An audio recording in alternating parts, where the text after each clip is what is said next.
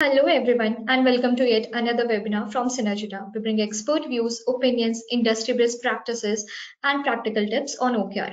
Let me start by giving introduction of today's guest, Roger Longden. Roger is a dog dad and Derby Giants founder and chairman. He believes that when it comes to fueling performance, most businesses often fall short.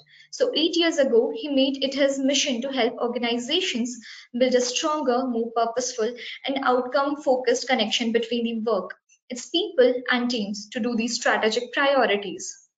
Since then, he's built up to TBG to become a global OKR consultancy which delivers performance transformations for clients worldwide. He's also a qualified performance coach, a guest lecturer at MAB Business School, and is a leading international spokesman in the world of OKRs and the author of the OKR Coaches Handbook.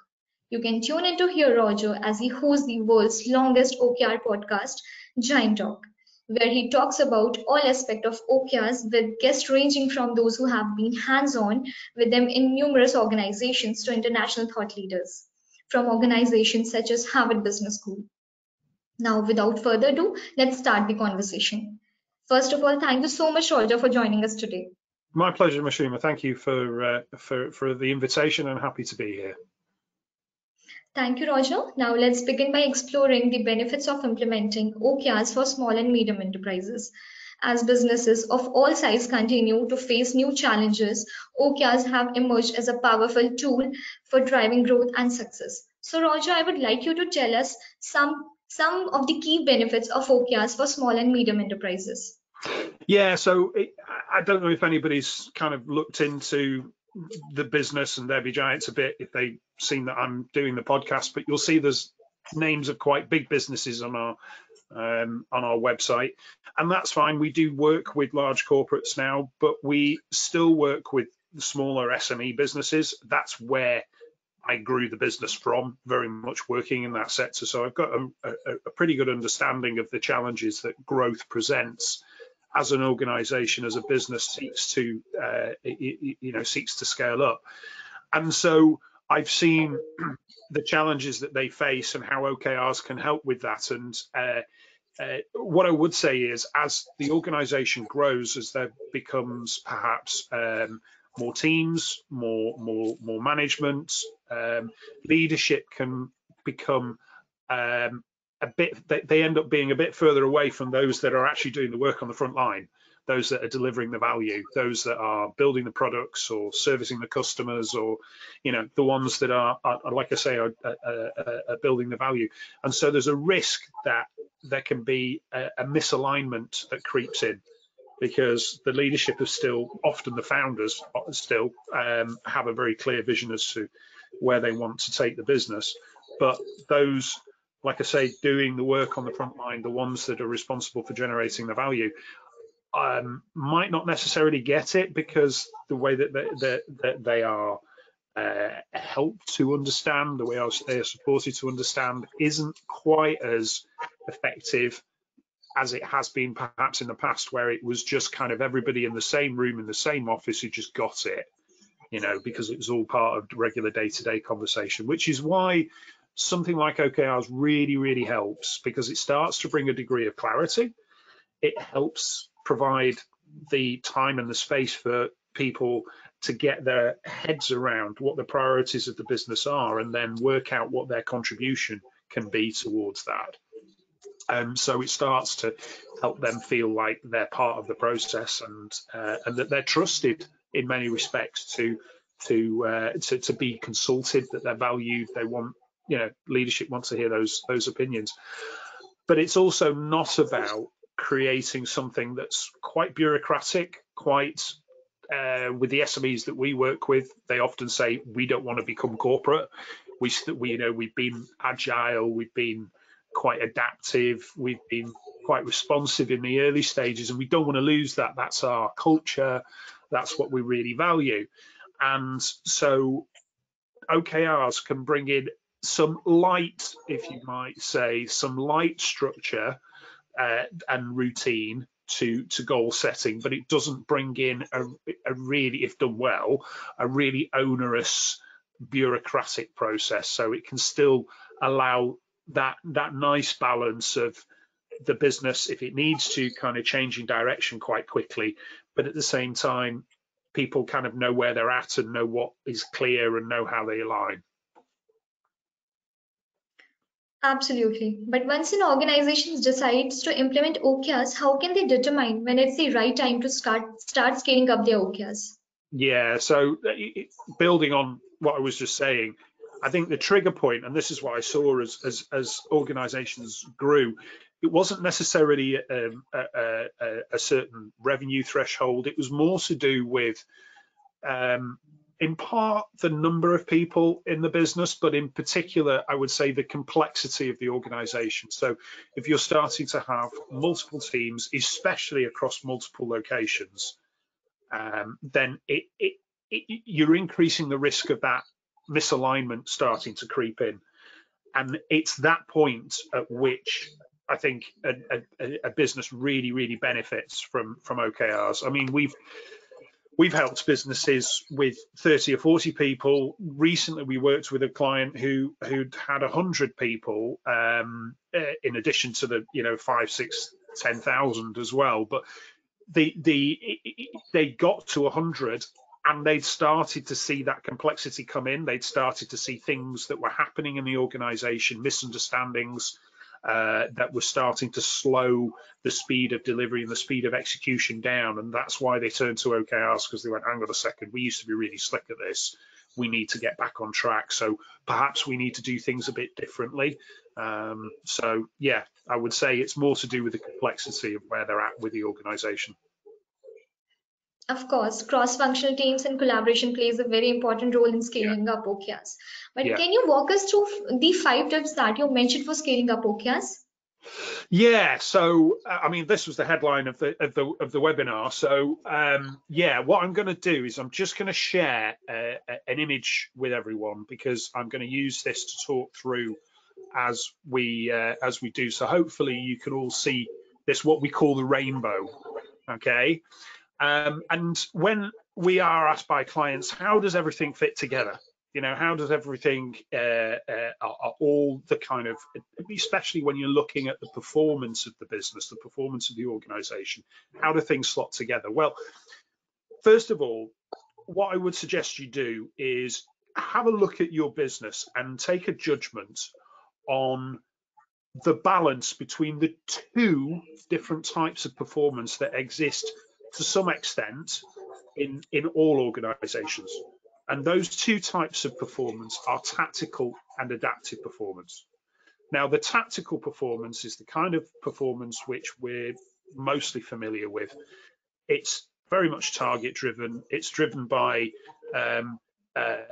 usually a focus on a KPI, for instance. And it's, in this context, you can see me highlighting business as usual over there. It's often associated with keeping the organization running, keeping it healthy.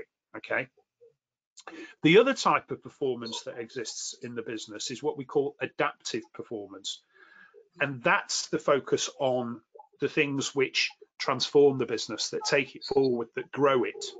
Now, you see, in terms of the rainbow here, you'll see that we've got a whole heap of activity going on to do with OKRs on this side, which I'll go into in a little bit more detail in a second.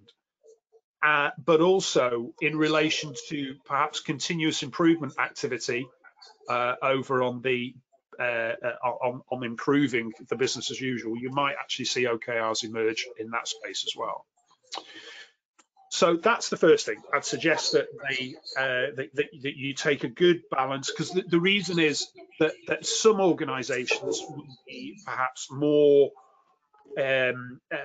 weighted towards the adaptive because they're at an early growth stage, or they're a highly innovative organization, whereas some other organizations might be more weighted towards the tactical, because actually their strategy is to pretty much maintain good quality delivery, and there isn't really a huge amount of scope for innovation and change in there. Maybe they're in a very mature sector of a marketplace, in which case that's fine. So that's the first thing. The second thing is, I would say, define, or if you decide you want to use OKRs, all the books and most of the blog posts talk about hard alignment. So this is what we would call hard alignment. So I'm kind of highlighting in through a rather rough arrow point there, but that's what we would call hard alignment. So you start off with your vision and strategy, and then you distill that down into priorities over 3 to 5 years. And then you distill those down into strategic OKR, what we call strategic OKRs, which are usually 12-month OKRs. And then to align into those, you then create usually 3 or 4 month transformational OKRs. And then sometimes you may actually take those down into 3 and 4 month tactical OKRs. That's what we call hard alignment, because each one is aligned into a parent. There's a parent-child relationship between those OKRs. There is still scope for people within and other teams in the organization that might not exist or might not actually have a direct contribution to still have OKRs. They can own or develop for themselves and own what we call innovation OKRs, which is perhaps where they have a great idea about how they could possibly contribute towards what's in the strategic OKRs, but they're not hard aligned like the ones in this section here. Okay, so by doing it that way, you're allowing everyone to have a chance of working with OKRs, but not expecting everybody to work with OKRs. And that's really important, because coming to my third recommendation, and that is make sure that you don't have too many. Think of your OKRs as quite a scarce resource that you spend them, you put them to work where they're going to have the greatest impact. We've had loads of clients that have come to us who have tried to set them up, and what they've done is they've set them up for everything, every single activity in the business. Everybody's owned one for themselves, and the whole thing just becomes bureaucratic, as I said earlier, and it just collapses under its own weight, and OKRs fail as a way of working. So to keep it agile, keep it nimble, keep it light, make sure you don't have too many. So that's the third point. Fourth point is, I would say, make sure you bring in cross-functional working into how you define and how you build up your OKRs and how you work with them. And usually for us, that comes at the transformational level. So you've usually got leadership owning the strategic OKRs, and then the next level down, to help develop the transformational ones, what you do is you ask, what is it we should be doing as an organization to overcome the challenges or meet the challenges that the strategic OKRs pose for us?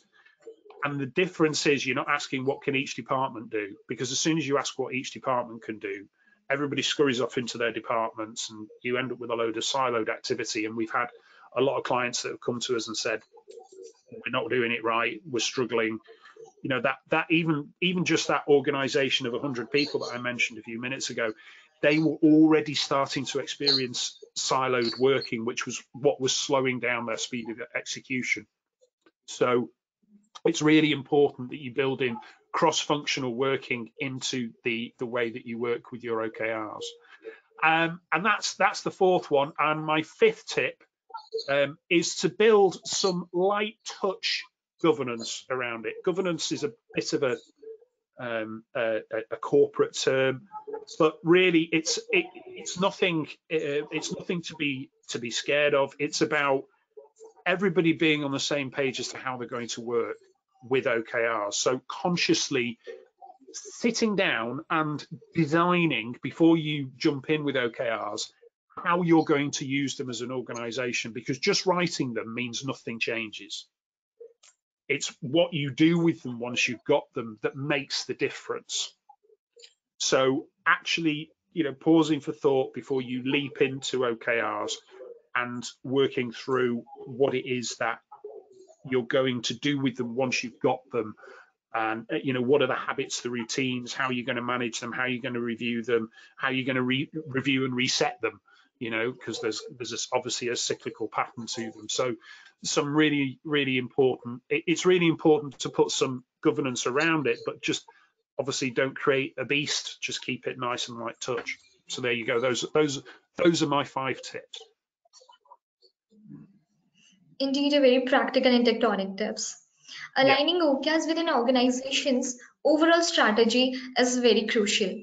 But I would also like you to share some insights on how OKRs can be aligned within an organization's overall strategy to ensure that employees are working towards the right objectives.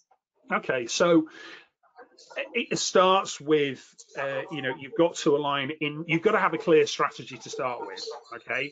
And I'd be able to identify within that the key strategic themes. Now, the strategy is likely to have a time frame of probably 5 years, maybe a bit more, but identify the themes within that, and then work out what your priorities are for the coming year, for the next 12 months. And then allowing, as I said earlier, allowing the time for those that need to align into those strategic OKRs, the time to work it out, for them to understand what's in it, what's being asked of them, and then giving them the time to kind of work out how they can contribute towards that, and effectively solve the problem for themselves. And this is a really important difference to an approach which I hear time and time again when it comes to OKRs, is we need to cascade them. Don't, for God's sake, cascade them, because that is when that's when leaders write the OKRs for everybody else, and that's not OKRs. That's just the way performance management has been done for decades, and there's a reason why people want to change it, because it just doesn't work. It doesn't create ownership, doesn't deliver a sense of purpose, it doesn't create a sense of empowerment or imply a degree of trust either. But yeah, give them time to work out how they align into it, because that's where the mindset shift starts to take place. You start to see light bulbs come on, and because people start to see different ways perhaps of solving a problem which they've been faced with for quite a while. So you start to see some innovation actually come to the surface. So it's really important to allow the time and space for that to happen. Also, Roger, leadership certainly plays a very important role in planning, organizing, directing, and in implementation of OKRs. But how can leaders ensure that OKRs are very effectively implemented and used in derived employee performance? Yeah, so absolutely critical that leadership are involved from day one, even before day one. If we think of day one as to when they go live, leadership needs to be involved before that, because they need to be involved in sort of leading the program, and especially sponsoring the program of getting OKRs in place. Focus should be more on team performance though, rather than individual performance, certainly when it comes to OKRs, because OKRs are a team sport. And if there is to be a link to individual performance in terms of performance assessment and performance appraisal, it's really important to be clear about that right from the start. And in our experience, if you're going to link them, do not link directly between key result achievement and somebody's pay or bonus. It's far more effective to create a behavioral assessment around, are people approaching and working with their OKRs in the right way to bring about the type of performance that you're looking for? Because as soon as you tie it directly to a key result achievement, then it's going to require people, well, it's going to encourage people to play it safe, because they're not going to want to take a risk, try something new, really stretch themselves, because they may fall short, and falling short is part of working with OKRs, because that's where the learning and the adaptation comes from. So yeah, you've got to be really careful with how if you do try and link it to performance. Yeah. Right. And scaling up OKRs can come with its own set of challenges. Now, what are some common mistakes an organizations make when trying to scale up their OKRs? Yeah, so I might have touched upon a couple of these already, but what I'd say is do not cascade them. As I said before, that in my experience is when leadership and management write them for the next level down. Oh, and I was talking to someone earlier today who said that they still see examples of where the key result at one level forms the objective at the next level. That is not OKRs. That does not work. You are severely limiting your potential for innovation and empowerment if you do that, if you work in that way, and that is absolutely not how OKRs should work. I think one of the other mistakes that we see is that there's a rush to reset the OKRs perhaps from one quarter to the next, and that they don't allow enough time. And what then happens is leadership then end up writing them for everybody because that's the quick and easy way to do it. Again, you're really missing out on a lot of potential value there if you don't plan ahead and make the time to work on the reset.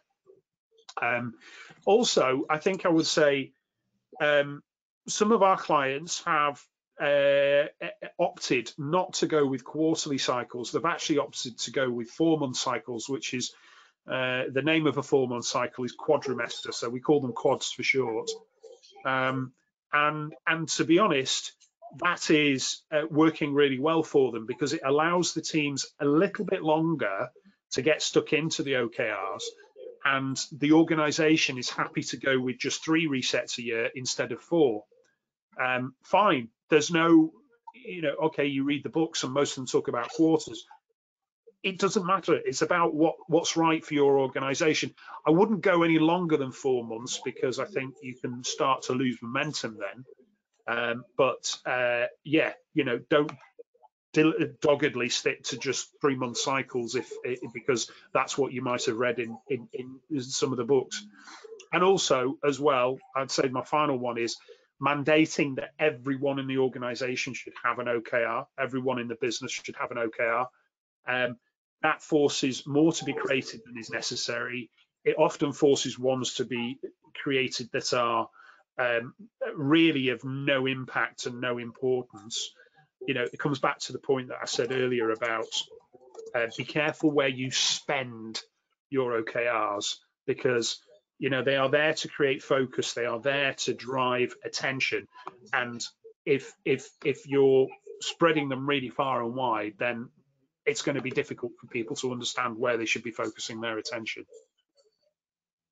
Absolutely. But I would also want you to share your insights on how can organizations use OKRs to foster a culture of continuous improvement and learning. Okay, so I think OKRs are fantastic for experimentation.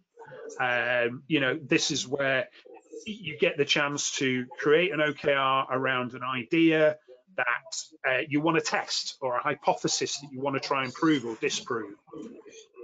There is a degree of risk in that because it might fall short, it might not actually work as you expected. So it's important that that risk is not something which is so extreme that it jeopardizes the business. So that risk needs to be contained. It needs to be, in my view, kind of approved that you can try that experiment, so to speak. And what we see works really well is that if you have an exec or a leadership sponsor obviously you've got an owner of a strategic OKR, a 12-month OKR. Usually, when it comes to resetting between quarters or 4 months, if you're working on that, then they get to see, as a sponsor for all the work that's going on in support of their 12-month OKR, they get to see what's been drafted, and it's really down to them to say, actually, that looks a little bit too reckless or a little bit too dangerous for us to try. can we try and contain that a little bit more? So it's them that should really have final say. So yeah, the teams or the teams get to create and draft up that OKR, but it still needs that kind of executive leadership check and balance to make sure that it's going to have the impact that they want it to have, that it's fully aligned with what it needs to support. Right. Also, balancing the need for accountability with the need for experimentation and risk taking is important when scaling up OKRs. How can an organization strike this balance effectively? Yeah, so how can they strike that balance? So it's about creating, like I said, that balance of risk taking, making sure that it's contained. I mean, there should always be a cycle of this is what I was saying before about adaptive performance, that they have that test, learn, and adapt approach. That's how you make the incremental improvements and really drive, the capabilities, the performance, and ultimately the growth of the business and the people and the teams within the business. Let's not forget that everybody wins when we're trying new things out. But it's really important that you have kind of that you have a culture, or a safe culture, in which people are not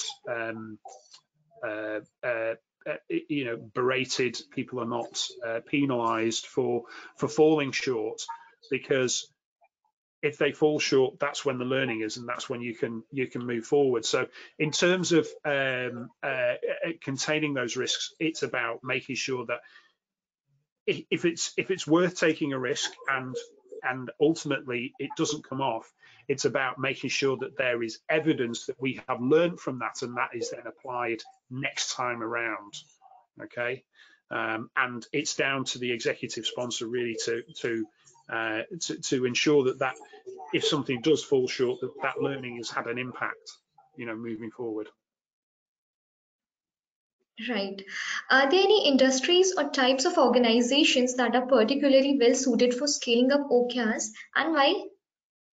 Yeah, so it would be really easy for me to say a technology business, a software business, for instance, but there are so many businesses nowadays that you would call technology anyway. A lot of traditional sectors are having to, embrace technology to transform the way that they work and that their business models operate. So I would say no, actually, it's of equal importance to all sectors. The key is understanding the balance between the tactical and adaptive performance you have in your organization, and making sure that you use OKRs versus the other side of the equation, which is often KPIs, in the right way to drive the overall organizational performance that you want to see. So it's less so much about the industry types and more about looking at your business to see, actually, if we've got a load of change and transformation work going on, then we probably need to have more focus on OKRs than we do KPIs. But if we're, like I said, a more mature business that is in a more steady state, then it might be the other way. Absolutely. Training and support are essential for effective implementation and management of OKRs. And what kind of training or support do you recommend for SMEs to help them effectively implement and manage their OKRs? Okay, so a really interesting point, because we do research every couple of years to look at how OKRs are being used out there, and to help those that and produce a report which can inform those that haven't perhaps started using them. So they can learn from the experience of others. And one of the things that we looked at in the last report was the speed of change in different size of organizations, the speed at which OKRs got up to speed, got up to effectiveness. And what was interesting was that in the smaller organizations, it was a lot quicker than larger organizations. Now, and also we looked at whether a small organization had a degree of change management in place, whether they consciously managed it or whether they just went, let's just do this, it's starting on Monday. Interestingly, the smaller organizations didn't really have much change management in place, but yet got OKRs up and running more rapidly than the larger organizations. So really what I take from that is, perhaps if you're still a relatively small SME, I don't know, up to 50 people, you might not necessarily need to think too majorly about change management. Yes, you still need to communicate it. You still need to talk about the benefits of OKRs. But in terms of if you're a larger organization, it becomes more complex. There are more things which are going on in the business which OKRs are going to interface with. And it's really important to have the answers to those questions before you get started, because otherwise they could become objections in the wider audience, and that then makes it more difficult to get people on board. So if you are a larger SME, and SMEs, I'm not too sure in India, but SMEs here in the UK are up to 250 people. And if you are up to 250 people, then I would say definitely you need to be thinking about change management. You need to be thinking about who's going to be impacted, what questions might they have, how can we answer those, sell it to them, convince them of the benefits, and nurture progress. So when you see the green shoots, when you see the signs that it's working, really good examples of practice, you really champion that and make it visible to the whole organization. I mentioned a little bit earlier about the importance of introducing a bit of governance. This, a part and parcel of that is everybody getting on the same page around language. So first of all, it may sound pretty basic, but it is really important for people to get their head around the difference between an objective and a key result. That goes without saying. But then there will also be the way that OKRs integrate with perhaps your existing planning process or any other process. If you're a products business, you'll have road mapping, you'll have your agile sprints quite possibly, and it's kind of saying, right, well, how do OKRs fit in with all that as well? So developing a shared language around OKRs is really important. And finally, what I would say is, to make sure that OKRs continue, that they don't run out of steam and just become, you know, that new fad which didn't last, it's important to invest in building up some internal expertise. Now, of course, we can help with that. We have an OKR Coach Academy, which whenever we do an implementation with a client, we always train a cohort of coaches for them. The training for the coaches doesn't just focus on the method of OKRs, it also focuses very much on the people aspect of OKRs, because OKRs can fail because people don't buy into them, people don't work with them in the best way. So the people side of it is really important. So the third thing I would say there is, make sure you build up some internal capability so that you've got coaches on hand who can help facilitate teams as they work through a cycle, and also when you go from one cycle to the other or 1 year to the next, that they can help with that it's not just left to the teams to do it for themselves, because the facilitation is worth its weight in gold when it comes to those types of activities. Right, but in a rapidly changing business landscape, how can organizations ensure that their OKRs are agile enough to adapt to changes in the market or the business landscape as they scale up? Yeah, so that comes back to how you design your framework. You know, I said earlier, take pause before you leap in, and think about how do we work with them? How often should our cycles run for? Should they be 3 months? Should they be 4 months? It is worth just saying, though, that if you start with one, there's no reason why you can't change to another. It's not set in stone, but just define what your starting point is. And also what I would say is, when I talked about the cross-functional aspect, the real value in sort of breaking through, making sure that you're not becoming really just functionally focused, you have that cross-functional horizontal working, that horizontal alignment. That may require groups of people to come together that don't usually work together or haven't worked together yet. And so there is some training, I think, which is worth doing with those people to help them form as a team really quickly. So in other words, spool up really quickly. And then when you get to the end of that OKR, when it's come to the end of its its life cycle, then for them to be able to stand down rapidly. So it's what we call rapid team forming and collaboration. So they don't have to spend ages, getting to know each other, working out how it's going to work, and so on and so forth. They can get stuck in relatively quickly as a new group coming together. So I think that helps with being able to stand up and stand down quite quickly. Absolutely, I agree with you. Also, I would like you to share your insights on how can organizations ensure that their OKRs are focused on long-term value creation rather than short-term gains as they're scaling up. Yeah, so again, this comes down to you absolutely need, I've talked about strategic 12-month OKRs. I've then talked about transformational and tactical, which can exist at 3 or 4 month timeframes. It is very important to have that hard alignment in place, because without that, it just doesn't work. There's no connection. There's no clear contribution that's being made. No clear sort of purpose to a shorter term objective that perhaps has been put together.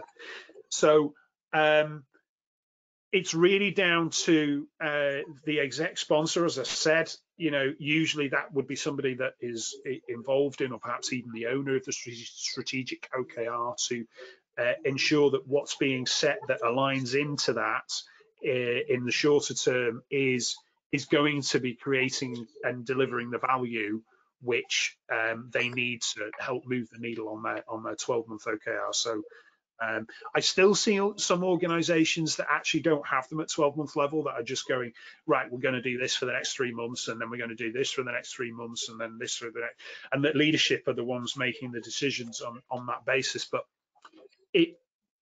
doing it that way, it means that you don't have that long-term value creation focus. It means that you're quite tactical and quite reactive, which in some respects has its advantages, but in terms of being able to instill a sense of purpose and a sense of alignment, just kind of running from quarter to quarter with no longer term OKRs is not a great way to use them. It's not a great way at all. Right. But ensuring that OKRs focus on long-term value creation rather than short-term gains is certainly crucial. And what are some best practices for prioritizing and focusing on key OKRs? Okay, so first and foremost, it's about habits. It's about getting into a regular routine of, once you've got your OKRs, checking in against them, and making sure that there's a regular drumbeat around their focus. So usually, if an OKR squad, an OKR team are working on an OKR, usually that check-in would be every 2 weeks. That's what we tend to find. Is some organizations opt for a week, depends on the nature of it, but typically we find every 2 weeks. and then working out at leadership level how often they then check in against the progress that the shorter term OKRs are making, and that often tends to be every month. So there is a need to kind of get the right sequence of events running throughout the quarter to make sure that all works.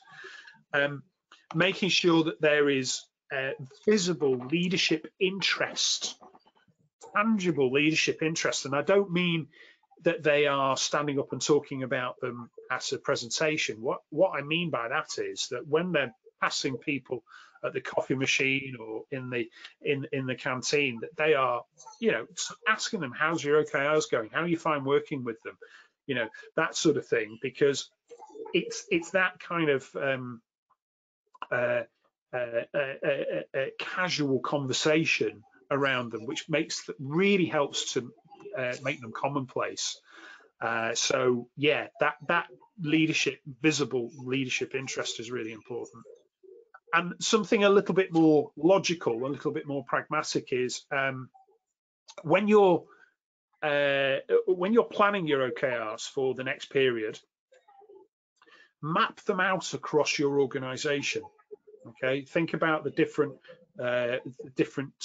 departments and teams and so on and so forth, and map them out across your organization and score the level of contribution that they need to that each area needs to make to each OKR. And that really helps you build up a visual map, if you will, of how much contribution each area needs to make, so you can then take a call to see whether that area has the resource to meet what's being asked of it. And also it helps to inform where you need to pull in, as I said, from a cross-functional point of view, where you need to pull in those contributors from to help form the next level of OKRs. So that's a really important activity that's well worth doing at the end, at the end of a setting up for the next quarter, for instance. Indeed, prioritization and focus are important as an organization scales up its OKR. Beside this, what are some potential roadblocks that an organization may encounter while scaling up their OKRs, and how can they overcome them? So in many respects, it's kind of the reverse of what we've been talking about. So the risks of not doing what I've suggested. So if you're not managing the change, that can derail things. If you don't put training in place, that means that perhaps doesn't become that common understanding and common language. If you're not building up that team of internal expertise and training up those coaches, then you're just leaving it usually to managers to try and keep it running, and they're very busy people and have lots of other things to be cracking on with.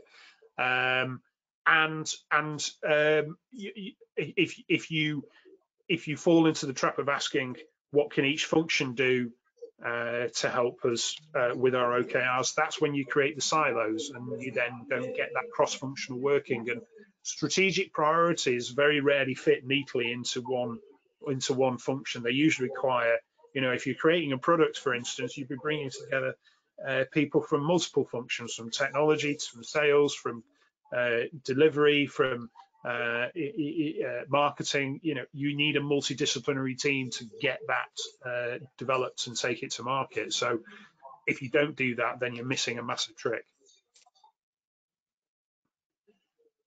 OKR is such an important tool for an organization. If you can share any specific example of how OKR have helped organizations achieve significant growth or transformation. Yeah, so I mentioned before we had a client recently that only had 100 people, but they were a technology business, so they'd been around for a number of years, and that ratio between revenue and headcount was, as it often is for technology businesses, kind of didn't necessarily, they had a very high revenue for a relatively small headcount. Anyway, still 100 people, and They had started to experience silos. There was already confusion that was starting to creep in around what the priorities were, lack of clarity around that, and so on. And they were going for their next round of funding. And when they put their OKRs in place, the investors were actually super impressed by the level of clarity and focus and collaboration that bringing OKRs into the business had helped them to develop. So whilst that necessarily wasn't about using OKRs directly, or certainly in the short term, to drive growth, what it did was it helped them secure the funding. So that is super important. A slightly larger organisation that we worked with, a telecommunications business here in the UK, they had problems with functional working. Yeah, they had people who were very much in their functions and didn't step outside those areas, and that really slowed down the speed of execution. It actually created quite a lot of conflict, fighting over resources and so on and so forth. And so the move to kind of creating the cross-functional teams to work on transformational OKRs was a breakthrough, and it rapidly accelerated their speed of execution and time to market for new products as well. Thanks, Roger. Before we move to our last question, I would request all the participants to share any questions, queries, or concerns you may have in the chat box. We'll try to take all the questions. Now, seeking towards our final question, could you give us a sneak peek into an upcoming trends or developments in the world of OKRs that small and medium enterprises should be aware of as they scale up? Yeah, so I think the first thing to mention is AI. You know, ChatGPT has been everywhere over the past few months, and AI is starting to creep into OKR software. I'm not, I don't want to stand in the way of progress here, but I think we need to put a health warning on it, because from what I've seen, how it's been marketed as it will write your OKRs for you. Now, that is, for me, a dangerous position to be in, because first of all, is it really allowing for a degree of innovation, creativity, problem solving, that sort of thing? Secondly, it's very easy to just take what it suggests and cascade that through the business, which was exactly what I was talking about earlier. That is definitely not the thing to do. So I think that is really, really important to bear in mind. And AI, I think, is something which we've got a risk of overusing it as a marketing term when in fact it perhaps isn't. So I think we need to be careful that we're not seduced, if you will, by promises of, you know, labor saving, time saving, and so on and so forth.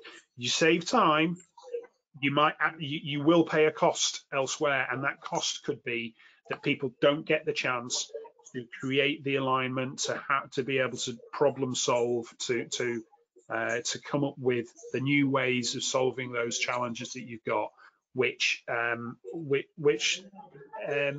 certainly as it stands at the moment, wouldn't be able to do. The other thing is, this is not so much directly for OKRs, but I think I have seen it work quite well with OKRs, is we're seeing better technology around communication and feedback tools in organizations that allow for rapid feedback and rapid response, rather than, you know, filling in a employee feedback survey once every 6 months or something like that.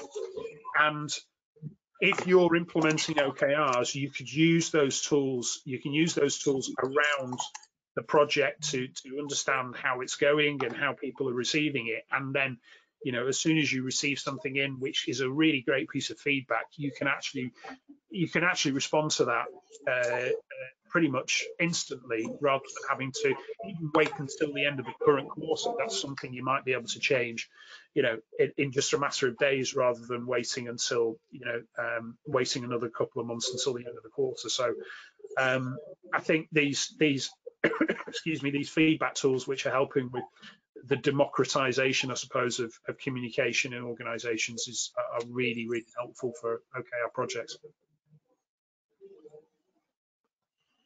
Thanks, Roger. We have got a couple of questions. Yeah, so I'll be reading out the first question we have received from Ajay.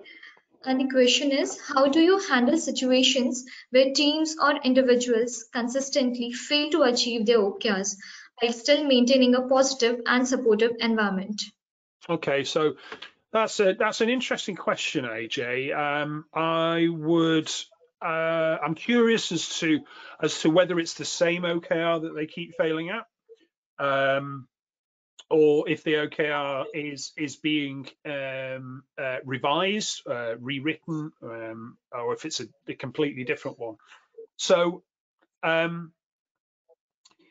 and also, I'd be curious about the nature of the OKR. If it was if they are incredibly ambitious or incredibly experimental, then actually not hitting 100% or even 80%, it could well be what you would expect, as long as there is learning that plays forward, that then is taken forward and kind of informs, influences the design of the OKR for the next quarter. If they are considered to be easily achievable, or if it's the same one which from one quarter to the next they keep failing on, then there is a performance issue which you will never solve through just using OKRs. There's a performance issue which needs to be tackled. You know, their line manager needs to be spending some time with them to understand what's going on. Is it conduct? Is it capability? And you know, following whatever policies that you have in place for managing performance, individual performance on that basis. Right. Thanks, Roger. We have second question from Mohan Prabhu, and the question is, with the rise of remote work and virtual collaboration, what are some best practices for using technology to build and maintain strong team dynamics and communications? Okay, so I'm going to assume that you mean in relation to working with OKRs here, because you know general collaboration and team working is you know is quite broad. But if you've got a team working with OKRs here, then this is where I mean, we're big fans of using systems, not necessarily any one particular system, because different systems do different things and suit different clients. But the value of using an OKR system over, for instance, using Google Sheets is significant. Unless you're just talking about one team that's working with a couple of OKRs, Google Sheets become useless very quickly. And that is what can slow things down. And if you've got a good system, which is a way in which people can record progress, can actually comment on, can tag each other, can work in that way, then that's super important. But then the system itself is not enough. What you need are some good routines around that. So if there's an actual scoring of progress and confidence, perhaps once a fortnight, if the team are remote, then I would expect them probably to be maybe having some more regular stand-ups rather than just once a fortnight, where they are talking about the more tactical activities which are going on, but then they do their scoring perhaps once a fortnight. So in some respects, it's kind of working on a sprint basis, if you will, and kind of getting into the routine of sprinting every 2 weeks. So hope that helps. Right. We have another question from Molly Johnston, And he's asking, what's the biggest challenge there be giants come up against with clients implementing OKRs? And how important is culture when it comes to embedding OKRs? So I'm going to put these two questions together because it is culture. The biggest challenge is often culture. And when a client approaches us, or when a prospect approaches us about working with them, we do kind of do a bit of a sense check on their culture to see if it's a very command and control, very dictatorial type culture, then we have to, there have been times where we've actually said, look, we think you need to work on these following these specific aspects of your culture before OKRs, before you put OKRs in place, because otherwise nothing's going to change. And it's just going to feel like however you've used goal setting in the past, just under a different name. So culture is absolutely really important, and I would say it's often the biggest challenge in the early stages when a prospect approaches us. Thanks, Roger. We have our last question uh, by Paul Joseph. The question is, how do I ensure that OKRs are transparent and visible to all stakeholders? And what are some tools and technologies that can support OKRs tracking and reporting? Okay, so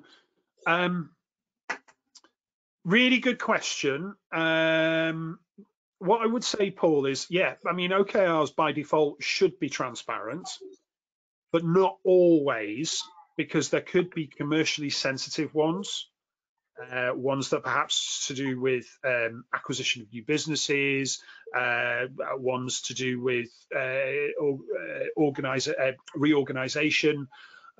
We even worked with some leadership teams recently who haven't actually wanted to publicly share the headline numbers for the business, because they were concerned that would perhaps go out to find its way to competitors. Okay, fine, but the point is that having managing your OKRs in a system is really is the best way to give transparency to those that need to see it.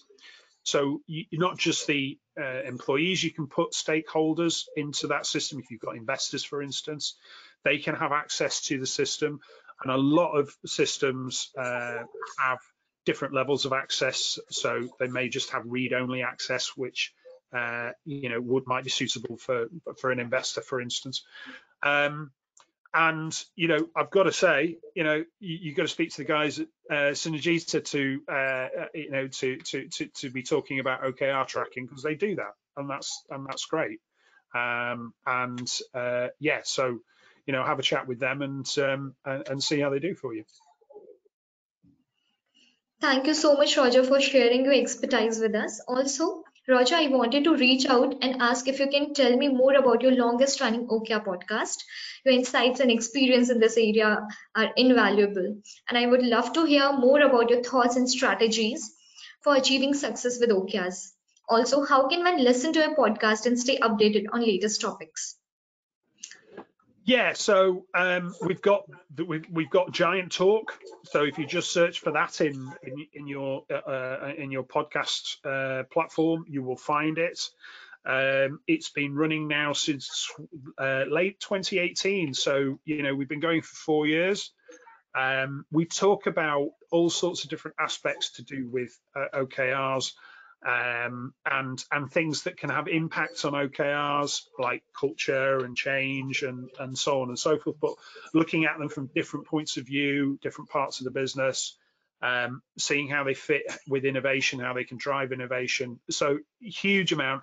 And there's also plenty of stories there from organizations that have taken the leap, tried to do them, and what they've learned as a result. So if you're looking for, to learn from those that have already trodden that path, then have a listen, and you can find them in there. I'll also be I've also provided to Mashuma some resources, which if you wish to download, you're very welcome to.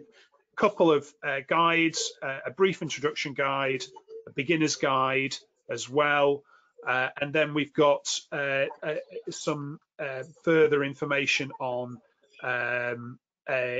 creating the right culture for OKRs, and then also on what to do with how you can use OKRs in a recession as well, because obviously a lot of economies around the world are facing a slowdown, at the moment.